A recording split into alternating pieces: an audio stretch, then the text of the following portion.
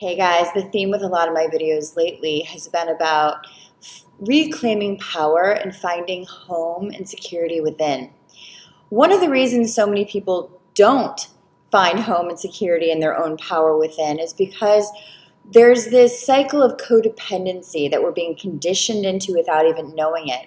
I'm going to show you some of the ways that this happens without people even knowing it, showing you how it sort of plays out in relationships, friendships, work relationships, things like that, and how to end this cycle of giving our power away or thinking it's somewhere outside of us for the last time and coming home to your truth. Watch this video.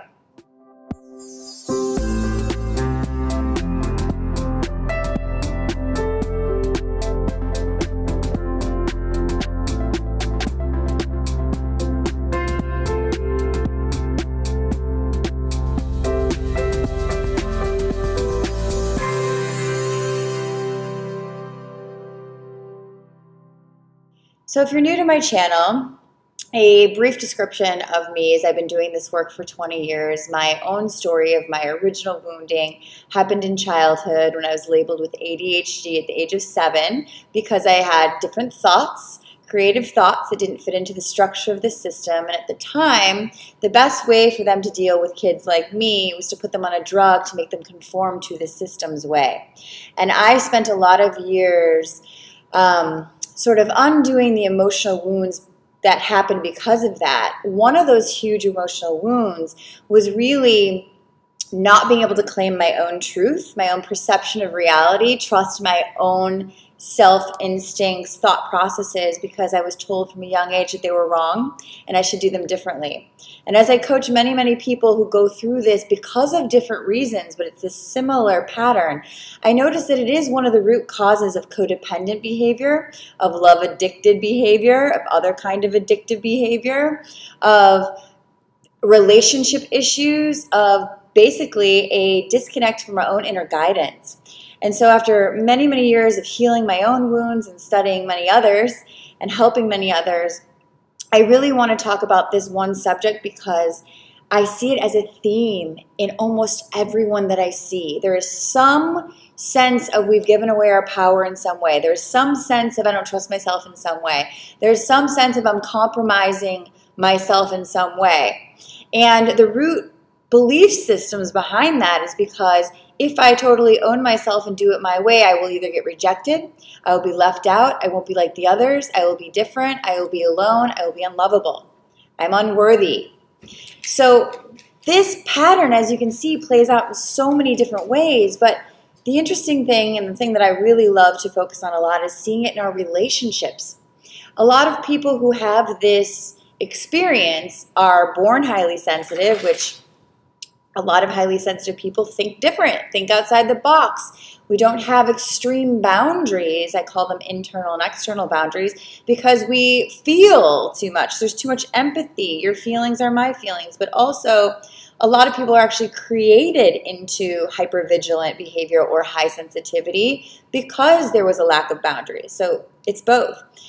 But regardless, when there is a lack of boundaries, meaning I'm not sure of what I feel when I'm around this experience, emotion, power, authority, whatever, opinion.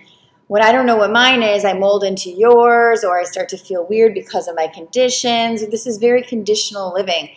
When we feel like that, when there's no boundary of, oh, this doesn't feel good, but I'm not going to speak up just in case I'm wrong, the self-trust, we have a lot of issues in relationships when that happens because we date people or marry people who are narcissistic or have a false confidence that we don't have, or we date people who are literally crazy because we go with the flow. There's so many of these things. Or we become love addicted and we just need the next person so we know who we are. The root cause of all of those relationship issues, in my opinion, is not having your own voice totally attached to your own self. Meaning, I just coached a client this morning who's a very good example of this. I won't mention names. She would do what we call freeze. There's fight, flight, and freeze when we have a fear response coming up. She would freeze in the face of fear, and I asked her, what were you really afraid of? Were you afraid of what that guy was going to do to you? She said, yes, I was very afraid of what would happen when he was going to do what he was going to do. I said, I don't think so. I think if you were to tell him, don't do that, I don't feel good with that, this is not going to work, you'd be okay. But I think what you were really afraid of is that you didn't trust yourself to protect yourself from something that didn't feel good because you don't trust what you feel. And she sat there and she was like, yeah, why do I do that? I said, why do you give your power away? Because you don't trust what you feel. So few of us are taught to follow what we feel because, like me as a child, if I follow what I feel, I'm not going to be like the majority, which means I'm not going to fit in, which means that's wrong. So they're going to make you fit in. And if you start to realize that you need, for me it was Ritalin, you need a drug or you need an opinion or you need something to make you normal to trust that, you're not going to trust your naturalness. My story was coming full circle back to my naturalness, and this happens a lot with kids that have strong will, like me. Extremely strong will, but it's outside the box. People who have strong will and it works with the system and it's inside the box, totally different story. But usually people who have high sensitivity or boundary issues actually know exactly what's right for them. They just don't have the confidence to speak up on their own behalf because they haven't been trained that you can trust what you feel. That is your inner guidance system. When we get real about how we feel, we heal these patterns of believing that I need to be any different, that I need to be a way that fits into anything, that I need to conform in any way that doesn't feel good to me or do anything because others want me to do it or think that I should if it doesn't feel good to me. This is a really important subject. Specifically, I want to just say, if I were to use my own life as an example, if I didn't do the healing work and come back to self and come back to my inner guidance and come back to this ability I was given as a child to do things differently, to see the world differently, to think differently, I would never be doing this purpose work that I came here to do. I would never have the guts to go on YouTube and be like, this is my story and this is what I feel about it. But all of us have the ability, now the light's coming in, it's a sign.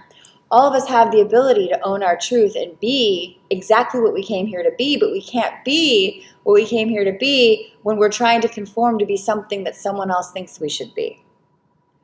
So my message today, the light is getting too bright.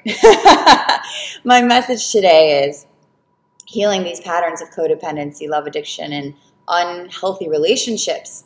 Unhealthy relationship to self is at the core.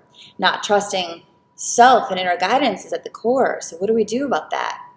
Well, I have a few courses that I designed below for you. I'm in the middle of designing 3 new courses, highly sensitive teenagers, codependent relationships, and one that I won't mention yet because I'm very excited about it. It's going to be a surprise. Check it out below. Please join Truth Room Tribe, my monthly membership if you haven't already. The light just keeps getting brighter, so I'm going to end the video now. Please subscribe if you haven't already, and I'll see you soon. Namaste.